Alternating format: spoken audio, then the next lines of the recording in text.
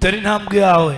Take your step toward him. Komeza uze hano imbere. Keep coming here. Mu izina rya Yesu. In the name of Jesus. Nimba waje baguteruye. If you have come, be carried out. Witinya. Fear not. Komeza utera intambwe uze hano imbere. Taking your step Komeza utera intambwe uze hano imbere. Taking your step forward. Komeza utera intambwe uze hano imbere. Step forward. Kandagira aho ngaho. Komeza ugende wigenza. Komeza wigenze mu izina rya Yesu.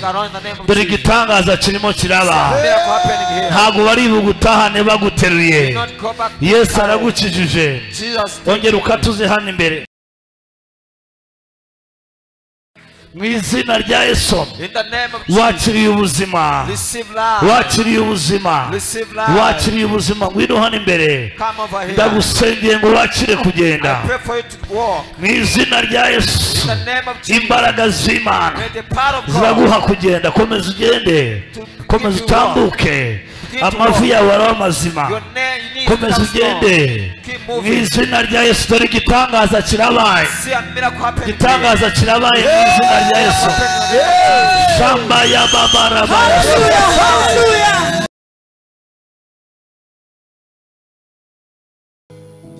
Yes, tukomere Yesu amashyi. Let's clap for Jesus. Hallelujah. Hallelujah. Uyu nguyu Imana imuvanye ahantu bari baramuzingiye. God has taken her from here. Amaguru ye ntabwo ihagararaga neza. Komeza utera intambwe. Nimurebe igitangaza cy'Imana. Nimurebe igitangaza cy'Imana. Hallelujah. Ongera ukatuze hano imbere. Turn around and come back here. Uyu mwana Imana imugiriye neza. God has blessed her. Imana irambwiye ngo God has told me ikuremeye intsinzi. He has made victory for you. Mbonye ikiganza kiguhagurutsa. I see the hand lifting you. Jye nyuma ye gato musengere. Go behind the high prayer. Mbonye ikiganza kiguhagurutsa. I see a hand lifting you up. Ahantu bari baraguzingiye. Where you've been bound from. Imana irambwira ngo God told me yohereje imbaraga z'umuriro mu buzima bwawe. He has sent fire in your life. Yambuye imbaraga ibyari bigufiteho imbaraga. Has made powerless what has wakiriye gutsinda mu izina rya Yesu. You receive victory in the name of Jesus. Hallelujah. Jya kwicara Imana iguha umugisha. Go back to your seat. God bless you. Nari maze ukwezi ndwaye akaboko, nakoze impanuka, nza kwicara ndi mu rugo ndasenga, ariko ku cyumweru Prophet ari kubwiriza, murambabarira mfite ikiniga cy'ibyishimo. Noneho kuwa gatanu naretse akazi ndazinduka ngira yo kare, nicaye mu iteraniro, nta nubwo Prophet yaranzi, nyine twavuganye ku ikoranabuhanga. Giye kubona mbona Imana iramukoresheje, angezeho arampamagara ati igira imbere ngusengere. Uyu mumama rambura ukuboko witinya, aransengera, kizamura ukuboko ndakuzamura, ukuboko rwose ngiye kumva numva ukuboko k'Imana kunkozeho. Hallelujah. Hallelujah. Hallelujah. Thank you, Jesus. Muzane hano imbere. Bring her here. Dore igitangaza kirimo kiraba. See a miracle happening here. Muzane vuba dore marakira. She's now getting amaboko yari marasubirana. Our hands are coming together. Mu izina rya Yesu. In the name of Jesus. Hari operation ku buzima bwe. Operation upon her life. Hari operation ku maboko ye. Operation upon her hands. Amaboko yari marakira mu izina rya Yesu. Our hands are getting healed in the name of Yamanure. Bring her down. Ongera uyazamure. Bring it up. Dore imbaraga z'Imana. See power of God. Dore imbaraga z'Imana. See the power of God. Ongera uyamanure. Bring them down. Komera Yesu amashyi. And clap for Jesus. Ukuboko kwanjye kuzanye imbaraga, nari nambaye isima. Nuko nguko yagize ate. Imana irambwiye ngo God has told me ishyize iherezo ku bumuga bwe. has put an end to your infirmity. Ni ibintu bari baramushumurije. They are the things they sent for her. Ubundi mbonye marayika ajugunya igare ry'abantu bafite ubumuga kure cyane. I've seen the angel throwing the wheelchair from afar. Imana irambwira ngo ingingo ze God has told me birazizinguye. has set them free. Igitangaza kirabaye. A miracle has happened. Ongera ukavanemo akaboko kawe. Take it out. karambure Stretch it out. zamura gutya Lift up nimurebe your imbaraga hands. z'Imana See the power of God. ninde mwami Yesu aragukijije Jesus has healed you. utahanye ubuhamya mu izina rya You Yesu go back with testimony.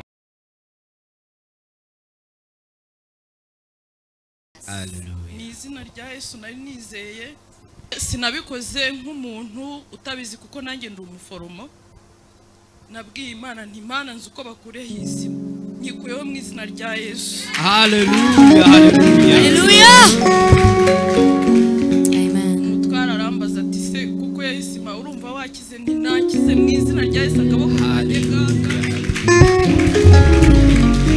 ububabare numvaga mfitemo nta burimo She came to Remera when where we have the altar of fire Friday. Hallelujah. She had Hallelujah. made an accident, Amen. and the prophet prayed for her. Her arm is now okay. She can now function. She's doing well. Amen. ninde muntu wamubonye iremera kwa gatanu Who has seen her on Friday, Remera? ninde mwami Yesu. ninde ukiza Yesu. haleluya yari ameze gute nimba wamubonye How was Yari she? afite akaboko kari isima yambaye do akaboko ke kari kameze gatya She had kugira ngo uko namubonye yari yambaye n'ikanzu irimo amabara y'umukara siko byari bimeze she had hallelujah a cement on her, Amen. her arm. umugongo wawe Her back ntabwo wakoraga neza worked not well. umugongo we ntiwakoraga Her back was not working neza properly. na gato ntabwo mbiheruka maze imyaka umunani umeze ufite ikihe kibazo ku mugongo wawe ntabwo nyizi bavuze 8 years. warivuje biranga bihagije wivuje he na hehe mavuriro yose na sehashika nagiye mu masengesho Bukavu nagaruka biranga Bukavu kandi usize Kigali amavuta You have gone to Bukavu, yet the anointing is here in Kigali. hey reka tujye urya duhe Imana icyubahiro Let's give glory to God. yagiye Bukavu biranga She went to pray for Bukavu to work ajya not. Mombasa biranga She went to Mombasa to work ajya not. Nairobi biranga She went Nairobi work ariko not. bigiye gukundira i It's Kigali going to be possible in Kigali. Imana yambwiye God has told me yari arwaye uburwayi he was sick bw'ikintu bazingiye ku mugongo of something they bind to her back. umwanya wicaye hano n'ubwa mbere wicaye That was your first time to be seated there. ubundi uburyamye Fela Costa Lord to Jesus. Imana inyeretse ikintu gikomeye God has shown me something great. inyeretse izingura umugongo wa I've seen God setting free your back. mbona umuntu waje akuzanye And see someone else come with you. mbona si ugutahanye And it's not the same person going with back. mbona uritahanye I see you going back alone. Imana irambwira ngo And God has told me waje bakurandase that come people carrying you. ariko ugiye gutaha usimbuka Going back jumping. birabaye Down. birabaye It is down. mu izina rya nde In the name of Yesu. teramo haleluya Shout hallelujah. unama gatoya Bend down. unama gato Bend down. haleluya ongera uhagarare Stand up. umugongo wawe Imana ngo irawuzinguye God has set free your back. Uwiteka aragukijije mu izina rya The Yesu Lord has saved you in the name of Yes. muri kino gihanda ahangaha From this side here, harimo umuntu one person muri bino bihande from this side is ujya ubura umwuka you can't breathe easily. ajya abura umwuka Sometimes you lose your breath. ajya ahumeka akabura umwuka Sometimes can lose your breath. hari n'igihe bakongeyemo umwuka Sometimes they pumped you. zamura ibiganza You can lift up your hand. uwo muntu nahaguruke You can stand up. ndashaka umusengera I need to pray for her. umwami Yesu amuntumyeho Jesus sent me for you. elasefa Glory to Jesus. drones benefice uwo muntu ndimo ndamushaka But I'm looking for hari that person. ubutumwa bw'Imana impaye I have his message for God. lesave kidima Glory to Jesus. witinya guhaguruka Don't fear to stand up. ujya ubura umwuka ajya no kwa muganga bakongeremo umwuka You lose breath. You went to the hospital to pump. zelame kisalba urakoze mwami Yesu. Thank you, Lord Jesus. Komeza muri biganza. Keep lifting up your hand. No Imana intumyeho. You are the one God has sent me for you. Hari umuzimu There is a demon w'umukecuru like all the woman bagutumye they sent for you ukugendaho. that moves with you. Imana imwambo y'imbaraga. God has Imana irambwiye ngo and God has told you. isibye icyobo cyari imbere yawe. He has closed the pit before you. Imana irambwiye ngo And God has told me. ngo yarakwimanye. He has kept you. Ngo kuko Because ngo umwanzi aba yarakushoboye. the enemy had overpowered Ngo ari you. ku maboko y'Uwiteka. By the hands of the Lord Ngo yabaye ku buzima was bwawe. upon your life. Ngo kugira ngo abantu benshi For many people bahe Imana icyubahiro ku bwawe. give glory for your sake. Imana irambwiye ngo God has told me. igutabaye muri aya He masaha. has saved me at this moment. Ariko twakomeye Yesu amashyi. Can you give glory to God? Dukomere Yesu amashyi. Can we clap for Jesus? Komera Yesu amashyi. Clap for Jesus. Hallelujah, hallelujah. Komera Yesu amashyi. Clap for Jesus. Imana irakwimanye. God has kept you. Somela kidima. Glory to Jesus. Peperamo Yesu gatoya. Welcome Jesus. Uriya mama. That already. Imana ikurinza agahinda k'umwana. God has kept you from sorrow of your Uyu child. mwana ahora arwara. This child is always sick. Uyu mwana This baby ararira ijoro ryose. cry the whole night. Nawe ukarira. And you cry Imana together. irambwiye ngo iramukije. N'uwo ufite Is he the one you have? amaze igihe kingana icyo ararira. How many times? Amezi abiri. 2 months crying. Uwo mwana That baby, nakomeje kumva mu mwuka I feel in my spirit. Imana imbwira ngo tumutabare God tell me to save him. mu izina rya Yesu. In the name of Jesus. Uyu mwana turamusengeye. We pray for him. Iri joro araza gusinzira neza. Tonight we sleep well. Ibyamurwanyaga Imana ibyambuye imbaraga. God is powerless to this fight. Yakira ubutsinzi mu izina rya Yesu. Receive victory in the name of Jesus. Hallelujah. Hallelujah. Reka duhe Imana icyubahiro. Let's give glory to God. Peperamo Yesu gatoya. You can wave to Jesus. Hallelujah. Hallelujah. Yay. Yay. Uyu mugabo nahagurukaho Imana icyubahiro. May this man stand up and give glory to Sengeye God. amaguru yawe. I pray for your legs. Ndayimanye. I keep them. Imana yambwiye ngo And God has told me. ikurinze impanuka ikomeye. He has kept it from big Ibintu byo accidents. gusenga Things of praying. ntabwo bimenyereye You are cyane not used to. ariko urabikunda. But you love them. Ukunda gusenga You love to pray. ariko ukagira intege nke mu gusenga. Yet you have weakness. Imana in prayer. yambwiye ngo And God has told me. iguhaye imbaraga zidasanzwe He's going to give you special power. kandi izi mbaraga And this power zigiye gukora imirimo ikomeye ku buzima bwawe. is going to perform mighty Mu things izina upon rya your life. Yesu akira aya mavuta. In the name of Jesus, Amavuta the anointing. agukiza. The anointing of healing. Agutabara mu buzima The bwawe. anointing to save your Reka life. dukomere Yesu amashyi. Let's clap for Jesus. Imana irambwiye ngo mama haguruka uhe Imana icyubahiro. Stand up and give glory to God. Imana yambwiye ngo God has told me. ivanye umwuka w'inyatsi ku biganza Has byawe. removed lack from your hands. Zolame edigayifo. Glory to Jesus. Imana yambwiye ngo God has told me. iyo umuntu akubwiye ikintu agiye gukora kidasanzwe, iyo akubwiye ikintu agiye gukora ku buzima bwawe When some promise to do something special, ukakivuga, and you speak it out, ntabwo umenya uburyo you don't know bigenze, how it goes. bihita bivura. It stopped Imana immediately. ivanye umwuka w'inyatsi ku bitugu byawe. God has taken lack from Birakoretse mu shoulder. izina rya It Yesu. is done in the name of Jesus. Ariko twahaye Imana icyubahiro. Can we give glory to God? Uzi gutwara imodoka? Do you know how to drive? Arimo arayiga. She's running. Imana igiye kuguha imodoka utaguze. God is going to give you car without buying. Birakoretse mu izina rya nde. It is Ya done Yesu. in the name Ariko of wambereye Imana icyubahiro. Uriya mugabo uri hariya wambaye kositimu ya kaki. that man with suit. Wowe You zamura ibiganza uhe Imana icyubahiro. lift up your hand and give glory to God. Nabonye iyerekwa I have seen a vision ku buzima bwawe. upon your life. Nagiye kubona mbona I came to see wari wicaranye n'abandi bantu. you have been seated with other people. Mbona nk'uku nguhagurukije. As I lifted you like this, Mbona marayika I araguhagurukije. see the angel lifting you up. Mbona uwo muntu And I saw that person aguhaye impano. has given you gift. Ndabaza ngo bisobanuye iki? They ask, what does it mean? Imana irambwira ngo And God told me, hari umuntu ugiye kuguha ubutaka. someone is going to give you a land. Kirujyanye n'ubutaka. Something like land. kuko ubutaka bwararwanyijwe ku buzima bwawe cyane Because the devil fights your ikintu land. cy'ubutaka Something like land. ariko Imana igufungura irembo ryo kwakira ubutaka bugari God has opened door to receive a big birakoretse land. mu izina rya It Yesu is done in the name of Jesus. ariko twahayemo Yesu cyubahiro And we give glory to Jesus. ikiriza ngo haleluya Imana ikugirire neza Hallelujah for God to bless you. hey Hey! wowe wigeze urwara umugongo Have you ever seen? haguruka gato ngusengere wagiye kwa muganga Did you go to the hospital?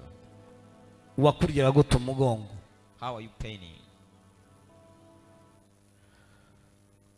umugongo urakurya niyo uhagaze umugongo ukakurya Imana igukije uburwayi bw'umugongo God has saved you from the sick of backache. birakoretse mu izina rya Yesu It is done in the name of Jesus. Yesu arimo arabohora ubuzima bwawe Jesus set free your life. Yesu abohoye ubuzima bwawe Has set free your life. mu izina rya The nde name of who? akira imbaraga zikiza Receive power of healing. akira amavuta akiza mu Receive buzima the bwawe healing anointing in your dore life. imbaraga zirimo ziramukiza See the power is healing hari him. operasiyo nimo mbona I can see operation. uyu bashaka kumubuza kubaka urugo They want to stop him to get married. uburwayi arwaye The sickness he has ni umuntu wagiye kumurwanya ngo atazubaka is someone who wants to fight him not dore get burimo married. buramuvaho It is now losing you. hari ikiganza kirimo The kigukiza hand is healing you. hari amavuta arimo The agukiza anointing healing you. rimwe One, kabiri two. ugiye kumva umuriro w'Imana ugukiza You are going to feel the power of God healing Yesu you. arimo aragukiza Jesus is healing you. uburwayi buri ku mugongo wawe Sickness to your back. burimo buragenda It is going.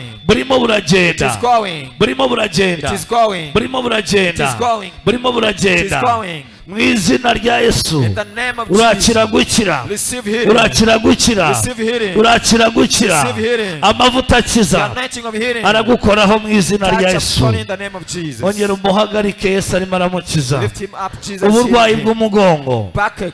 burekuye ubuzima bwawe Lose his life. burekuye ubuzima bwawe Lose his mu life. izina rya In Yesu the name of Jesus. urimo urakira You are getting healed.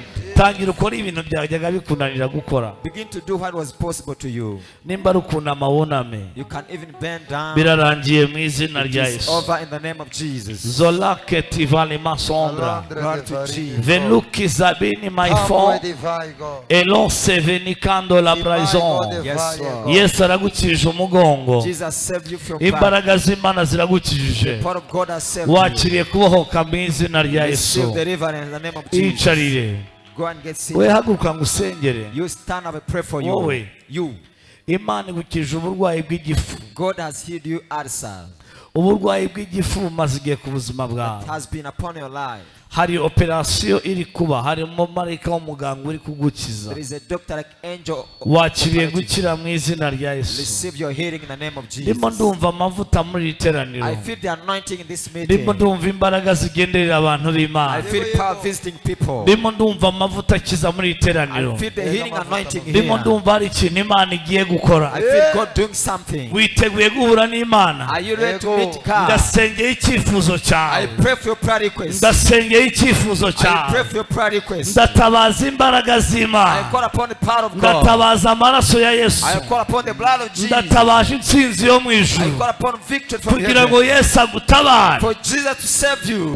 bagenzi tujyana mu ijuru tuzamura ibiganza twongera Imana icyubahiro ku byo gukora kwayo. Haleluya! Hallelujah.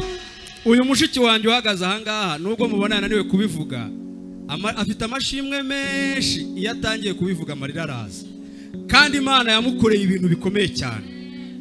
Yahuye n'umukozi w'Imana Prophet Imana ikomeze guha umugisha kandi ikomeze guha amavuta kugira ngo abakugana bose Imana igucishemo iguhe ibyubaha.